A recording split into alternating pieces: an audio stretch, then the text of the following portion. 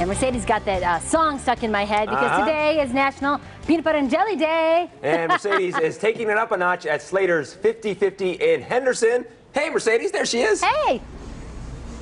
Hey, you guys, by the time you graduate high school, you will have had 2,000 peanut butter and jelly sandwiches. It is a classic, it is a staple, and that's why it has its own day. It's National Peanut Butter and Jelly Day, and I'm here with David from Slater's 50-50 on Silverado Ranch, just off of Bermuda, right? Yes. Okay, you got to check this out because they're in Henderson, and they have a peanut butter and jelly burger. Now tell us about the story behind this. What's it called? I thought it was cool because a kid invented this. A kid did invent it. So from what Scott Slater told us, what happened is on our design it menu, he put peanut butter and jelly on it, and one of the kids came in, checked those off, and so we made the burger for him.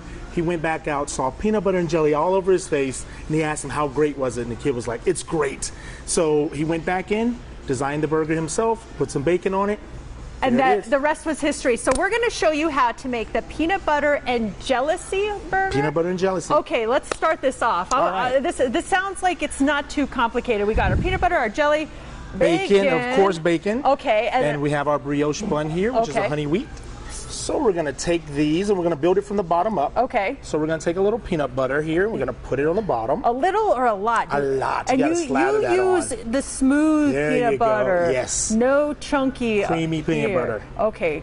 Creamy on both sides? Yes, on both sides. I mean, the more peanut butter, the better. I've never thought about adding it.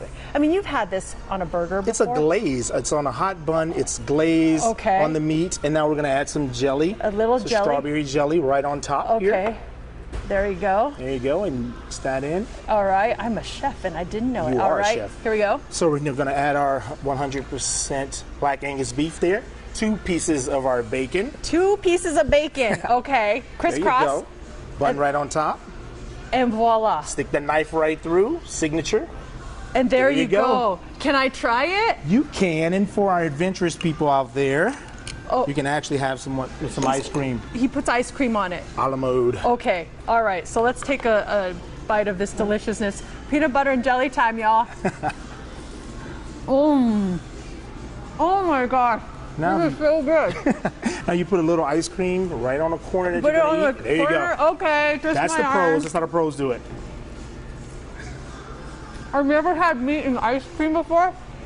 This is amazing. Now it's peanut butter jelly time. Peanut butter. Hold on. We gotta to send it back there, but we've got a drink to go with peanut butter and jelly day that we're gonna talk about, and this milkshake that is insane. There's peanut butter and jelly all over this place. We'll send it back to you. I'm gonna finish this. This is amazing. JC, you are missing out, buddy.